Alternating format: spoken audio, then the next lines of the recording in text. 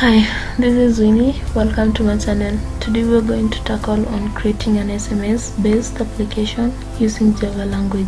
In this series of tutorials, we're going to create a software that will be communicating over by SMS. It is a step-by-step tutorial that guides you throughout the whole process. So before we start, I'd like to point out some requirements that you will need so that we make this creation a success. As we go, you realize that it is a step-by-step, but this being the introduction, we start by taking the first requirement, and as we go on we shall be requiring more and more requirements. But now all we need is a Java JDK 7 32 bits. I choose this one because of its compatibility. When you choose Java 8 or higher version, you will have some problem in the future. So make sure you have Java JDK 7 32 bits so that you avoid other incompatibility issues. But once you're through and you've learned the whole steps and you can troubleshoot such errors, you can use whatever JDK you want. Then make sure you have an Netbeans 7 also, that's 2 bits, so that the two can communicate, they are compatible well. Also make sure you have Office installed in your computer. So in this we are going to use Access, so that's the purpose of Office. Make sure Access is installed and it's running. So other files that we're going to need is the library file that will be allowing us to communicate with the Access. So once you have all these, you can once you have all these installed, we are good to go and we can start with our project. Okay, I'm assuming you have followed all the steps and everything is set. You have the Java Netbeans running on a machine, JDK. Of course, Netbeans will not run without JDK. So if you have Netbeans, means JDK is in. So once you have all that, we are good to go. Okay, another thing that will require you to have is a file. This file, SMS time limited. Okay, this is a sample data. You can create anything in Access. So before we go on, go to Access, or maybe you can drop your email and I will send you this file for the purpose of learning. So as you can see in my this Access, there are 2 tables. So you can create just one table, it doesn't matter, and inside here it has several tables and data rows. As you can see, that's not so important. Okay, but if you have issues with that, you can drop your email and I'll send you the file as soon as possible. So start your Netbeans IDE 7.21. Okay, as we wait for it to run.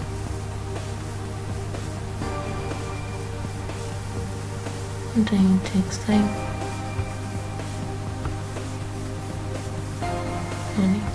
Okay, and here is our Netbeans 7.21 IDE.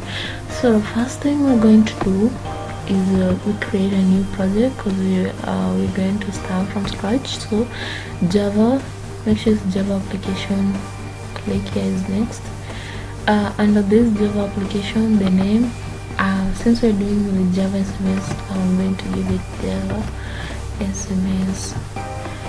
Make sure this create menu class is unchecked, so that we don't need this class. So just make it, we will create our own classes. After we are going to deal with the user interface.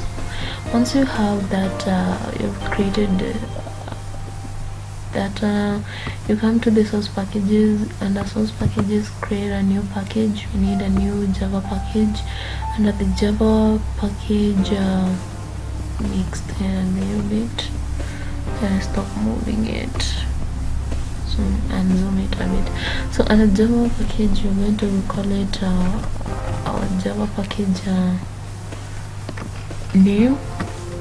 I'm going to call it Java SMS package, which is pack.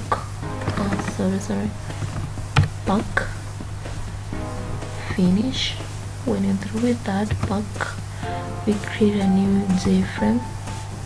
I'm going to call it Java SMS user interface. This is where the user will be interacting with them, and then we are good to go. So once you have all those installed, you have it all that is installed. So we have our user interface here. This is where we design our own form. Basically to look like that, we need to add some panels. I'm going to add 2 panels for interface design purposes. That's the first panel.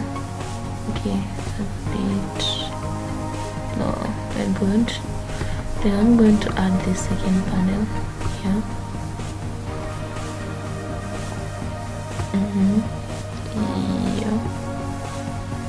Yeah, and yeah. So once I have those 2 panels on to edit here, the properties to design it. So go to properties, design, right click, properties, border,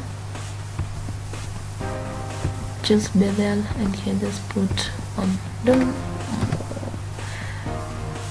deal with the colors, do not worry about the colors, just leave it alone, leave it the way it is. Then I want to preview our form, and as you can see, this form, it looks like it is inside it. That's basically the idea. So the next thing we're going to do is to add a table where it will be getting information from the access database. Remember, we are still using access, but as we're going on, we are going to use access and even MySQL. But as for now, we are going to use access database. So once you have the table, we might need some menu. Add a menu bar.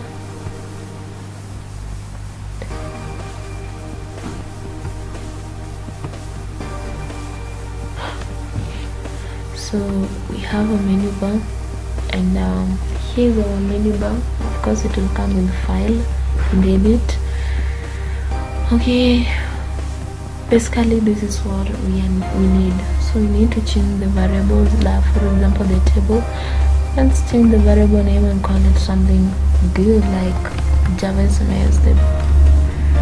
Java SMS table. As you can see, I'm using a series of the same name. So under file here, we're going to add a palette. We need to add some many items. We need to add an item, and this we're going to change its variable and call it view data. So from these items, when it's going to view, once you click here, going to